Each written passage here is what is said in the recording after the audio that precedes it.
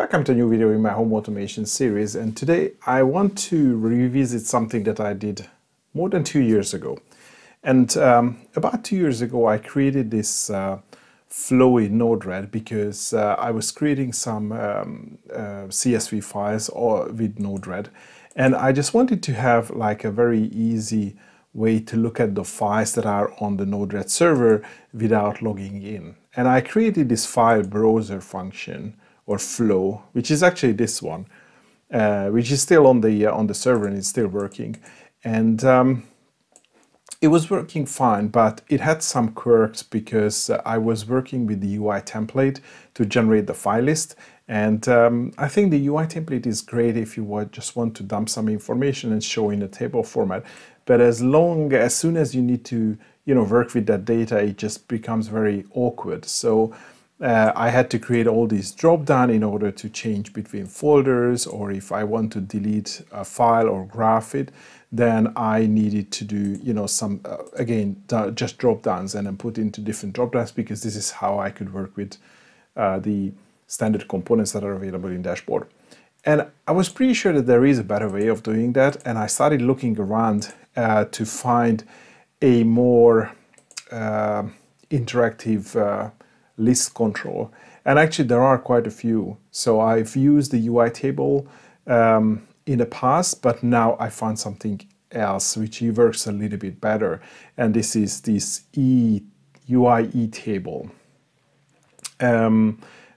Basically, I was just looking for a table node, which has a version which is not like 0.0 something. So this one is like 4 point something. So it looks like that this is something that is being worked on. It is constantly being upgraded. So I thought this is a good basis to start, and that's how it looks like.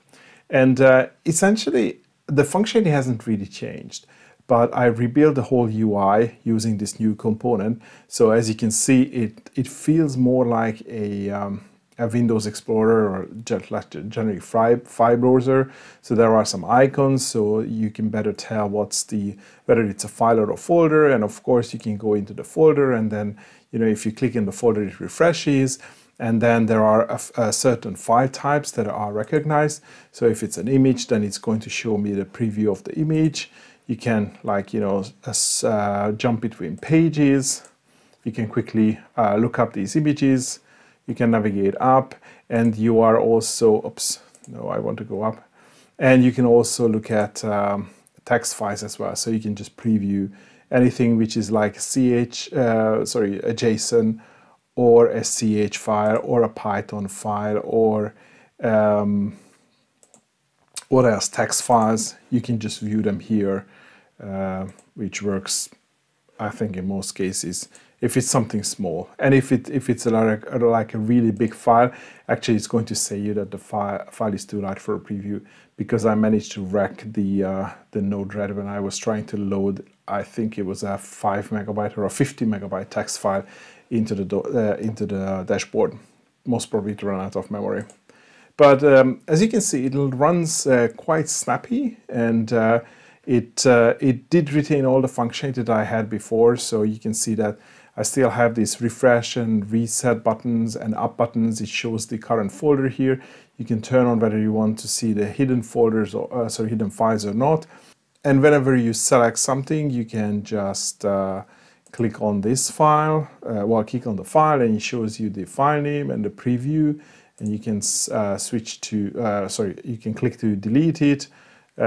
Or you can also click on download, and it downloads it as a file. So you can download any file from the server, even if it's not in a path or in a folder which is available on a web server as like a static page.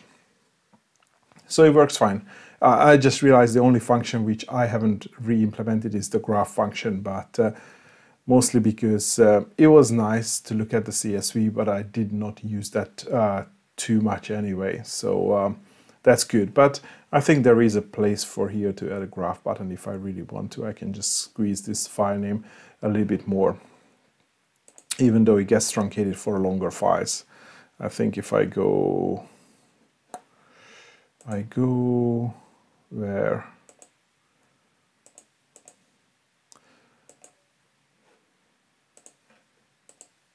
No, it still fits. But anyway, that's how it works. And what I want to do in this video is I'm going to take you through the flow if you want to understand the inner workings. And then towards the end of the video, there's going to be like a separate section. If you are not really interested in the inner workings, but you just want to copy the flow and then make it work for your setup, then, you know, what are the different places where you want to, you know, check and maybe make some minor modifications. So this is how the flow looks like, and in fact it's fairly similar to the previous flow in a lot of different ways. So in the middle of everything there is this file. This is the file lister node, which is it's basically just going to run the directory listing. So I'm feeding all sorts of information into it, mostly like which folder to select, whether to select hidden files or not. And this is all mostly controlled by these different buttons that you can see on the UI. So the refresh, the reset, the up. There is also an initialization. This one we are using for some feedback. And the change folder function as well always goes back as well, just to refresh the file contents. And whenever you are changing folders, then the folder description or this text gets updated. And then once the information leaves the file folder, then we just format the data and then we feed it to this file browser. So this is the new component that is used especially for this, you know, that's the new UI table. And let me just quickly go into that. So in this new UI table, there is not an awful lot that you can define. Basically, you have an options and a columns. And also, let me mention that this is called, I think it's something called etable. Yeah, so node red contrib UI etable. And if I find it in the install, so as I said, it's like 4.6.3. And if I open this, I just want to show you that this is based on a JavaScript project which is called the tabulator.info, which is, you know, especially designed to make responsive tables like this. So you can see that you can do a lot.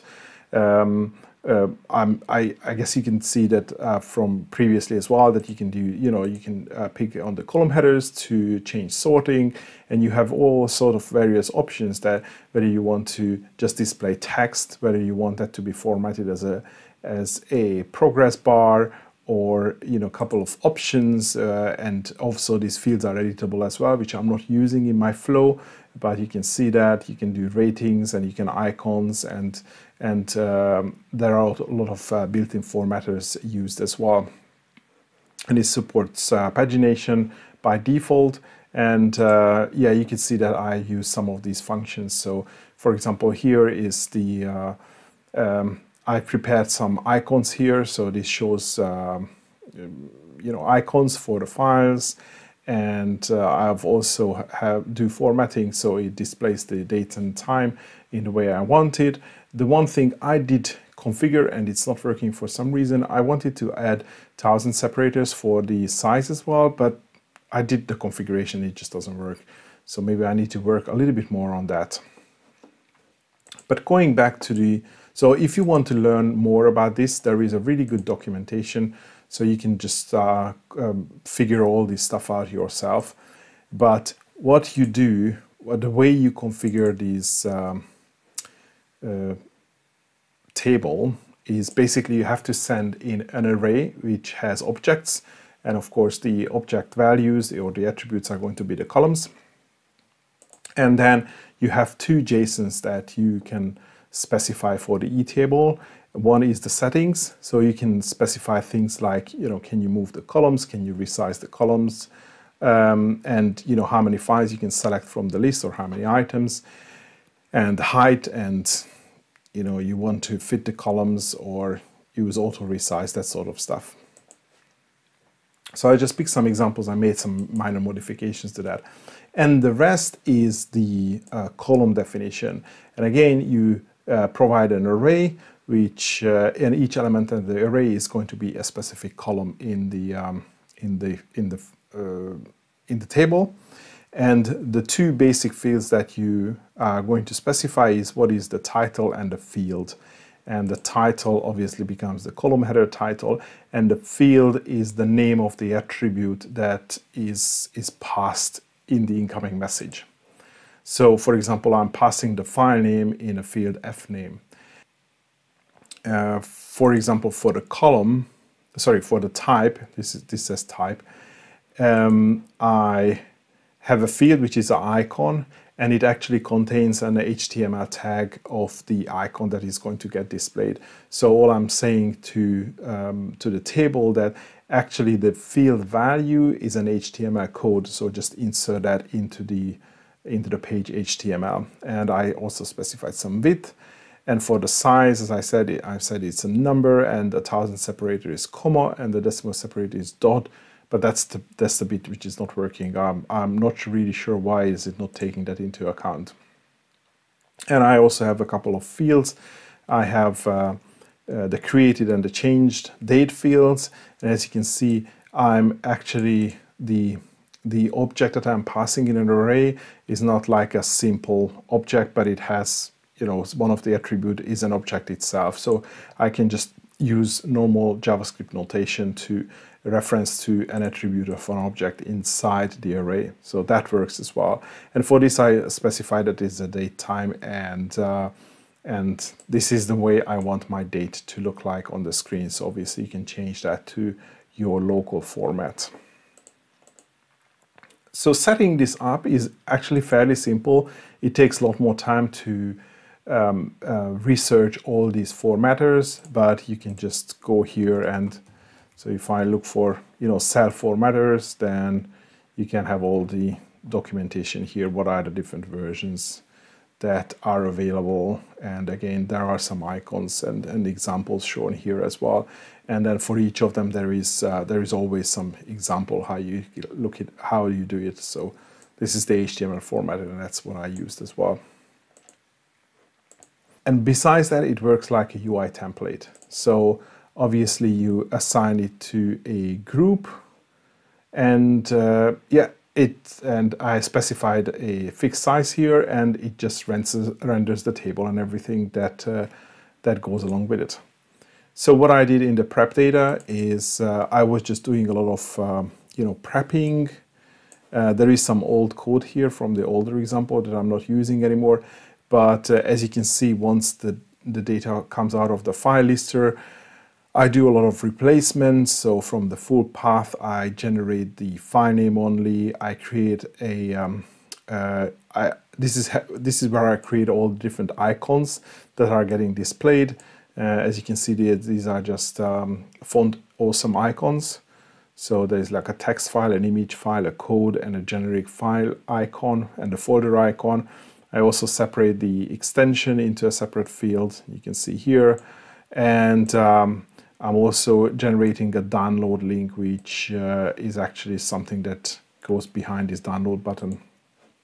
So this is all getting generated in the beginning, and then I just pass all this information, this big array which has everything about all the files into the file lister node, and it just picks out all only the fields that I specified in the column. Whatever you select in a file just comes out, whatever you select from the table just comes out on the output node. So you know exactly what you clicked on. And it's not like an ID or anything like, but the full object comes out. So I just pipe everything into the table, and whenever anything gets selected, I get the name, the extension, the size, basically anything that goes in, where it had gone in. So once something gets selected, I select the file name, and I created this big selection where I want to deal with the preview option. So here I listed based on the payload ext or the extension. So these are all the extensions that I want to support. And basically what I do is I get the file name, which is the full file name with a path. I put it into the message.filename because that's what the file read option expects. This is where I'm checking the size as well. So if I'm Like if for text files, if I'm below 200K, I would allow that file to be previewed. Otherwise, I would just display a message that the the file is just too large for preview. But other than that, I read the file and I format the file into just a simple div HTML. I try to encode all the special characters to the correct HTML codes, and I also replace all the line feeds to just BR, so it gets displayed as a proper line feed or new line character in the HTML, and I just put it into a file preview. And this is just the UI, box standard UI template, and it just displays the HTML code. And for image, it is almost the same. So again, I get the file name of the image, I check the file size. If it's below 2 megabytes, I think 2 megabytes, I say, okay, let's read the file. I convert it to base 64, and I pass the base 64 version of the image as an inline image source in the HTML.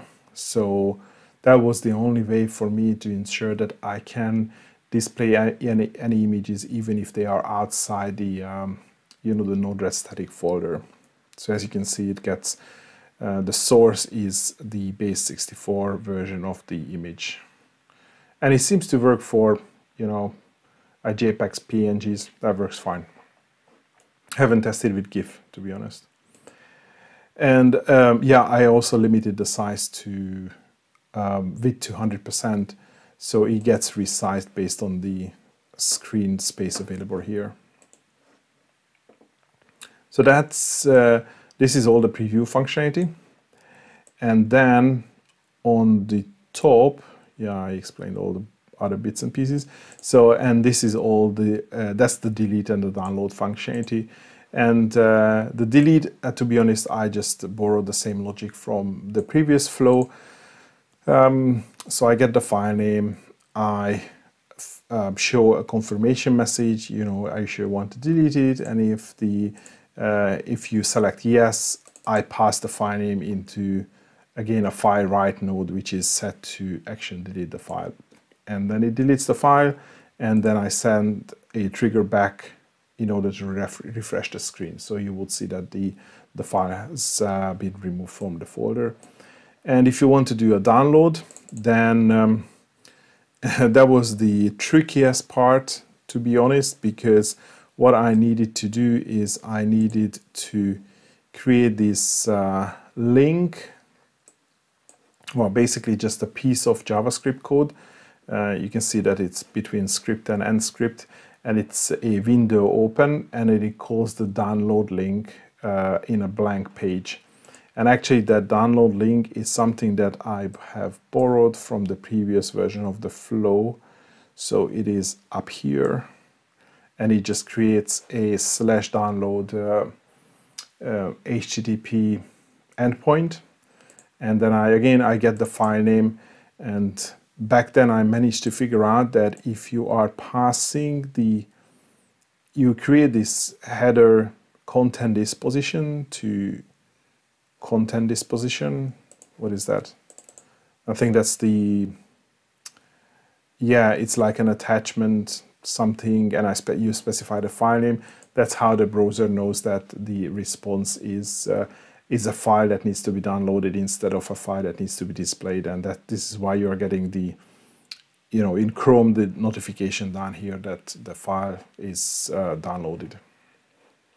So actually I'm going to copy this one down there with a new flow, and that's pretty much it. So it's not that complicated, and most of the hard work is actually done by the UI table or the etable, and this is why I don't have so much of the previous gibberish that I had to do to handle what you have selected from the drop downs, and also populate the drop down, because everything is on a table and in the list, and then when you click on the list, I just get the what you have clicked on, and I can decide whether that's a folder, so I want to change to that folder, or if it's a file name, so I should send it into a preview, or whether I should update the the delete or the download button. So yeah, it's very simple. And I also borrowed this option here from the top, where you, here in this inject node, you specify your base folder. So again, if you are using Pi, Raspberry Pi, then that would be /home/pi. And that's it. So that was the more complicated explanation. So now let me just talk you through how you want to use this flow if you are downloading it from the link, which is going to be in the video description. Actually, I said that I'm going to move this down, so just let me do that quickly. Okay, so good. So that's the piece of code that you would be able to, so this section is the one that you would be able to import when you go to the link in the video description. Okay, so what you need to do first is, well, first you come to this default folder, and then you just make sure that this is pointing to your default folder. So as I said, if you're using Raspberry Pi, then your Pi user is going to be Pi, so that would be /home/pi. If you're using something else, obviously just update accordingly. You might, I mean, if you want to use this especially just to look at a single folder, so you don't want the user to have access to other folders, or move up and down in the hierarchy, what you can do is you can remove the up button. And what you can also do, if you come to this file list, is you can pick that it only selects files, so it's not going to show the folders. So the user won't be able to go into the folder. Or if you still want to display the folder, but you don't want the user to go into the folder, then you can delete either this link or this link as well, because that changes the folder.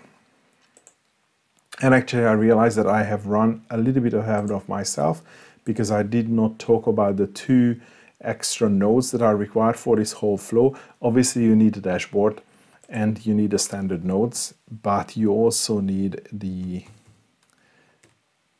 list. So node red contrib fs. So this is the file lister node, which that's the middle node. And the other one is the node red contrib UI etable. And there are a lot of etables, so just make sure that you're selecting the node red contrib UI etable. So these are the tools that you need to find here in the install, and then install it, and only after that import the flow. So this is the file lister node, this is the etable node, and everything else is standard. Okay, let's go back to customizing. So that would be all about the default folders, what you would do if you don't want to change folders, if you just want to stay in the default folder. Here I would come to the etable node, and I would go into the columns, and most probably, I don't think you need to change any of these. What you would probably change is the output format of the change and the created table. So you can just move these, year, month, day, hour, minute, second. You can just move them around based on your local settings. And I don't think you need to change anything else here. No, these are quite generic, so you can just leave them as it is.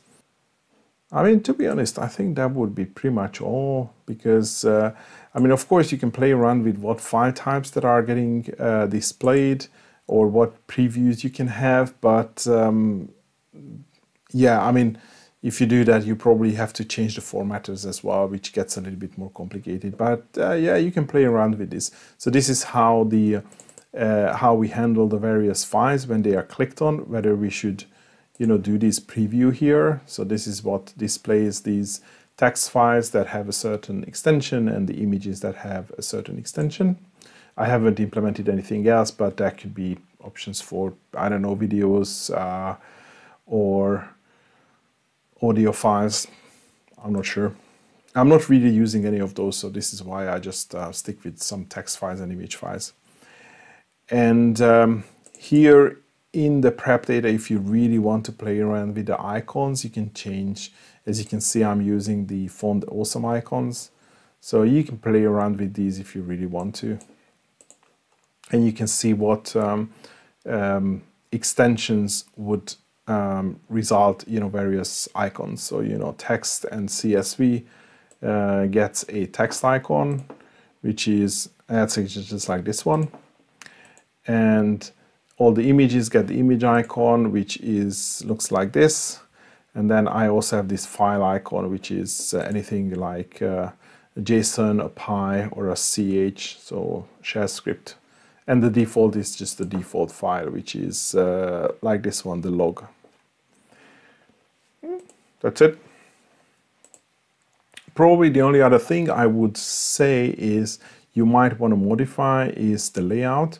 So, based on my screen and my monitor, my monitor is full HD, so it's not 4K. So I'm using this resolution. So if you are using different fonts or you have bigger screen and you want to make that sort of full screen, you probably have to play around a little bit with the widths, because it is fixed at the moment.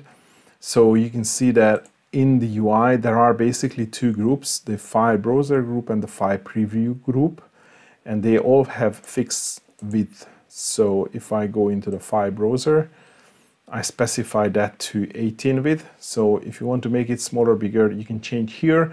But if you do that, also make sure that you are changing it here. So that should be also 18. And also, if you want to make it taller, you can change the width. Times 10 as well.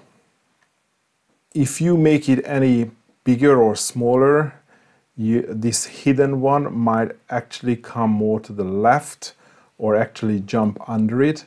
And this is because all these buttons, they have a fixed width as well. So if they add up to 18, then everything is going to be fine. If they are going to be more than 18, then this hidden is probably going to jump down here. And if it's less than 18 or whatever you set the table to, then it starts going back. So probably the only thing you can do is you can modify the width of this one so it spaces the hidden out. And you can do it here. That's the folder one. So it's at the moment it's 9.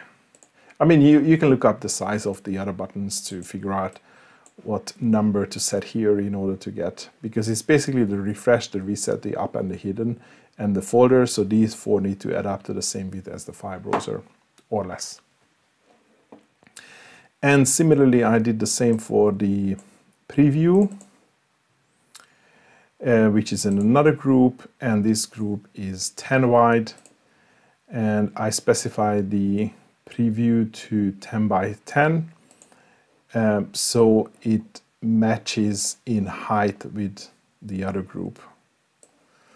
And here as well we have one button. I think this is set to width 2 and this is 3, so this is probably 5, which again these 3 add up to 10. And I can validate. Yeah, the file name is 5. Again, this is just how the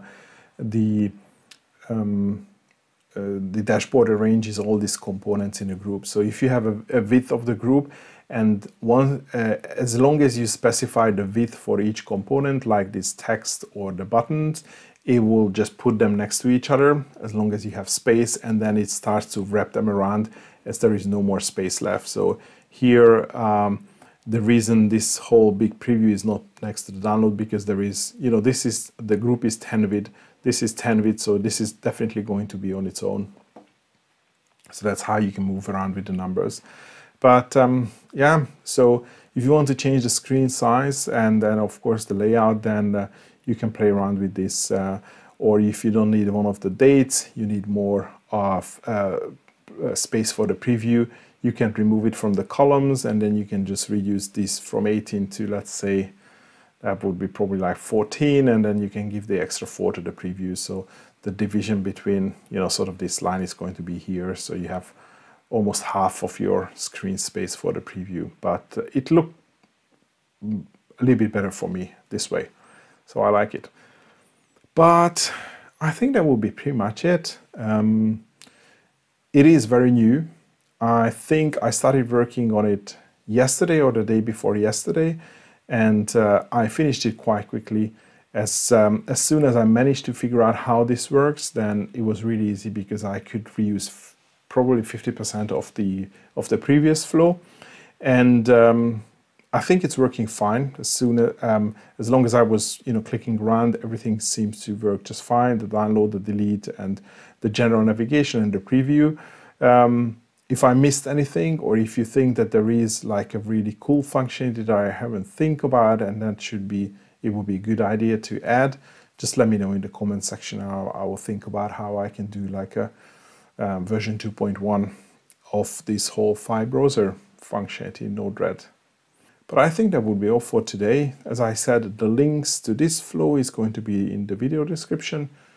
But that will be all for today. Thanks for watching, and hopefully see you in the next video.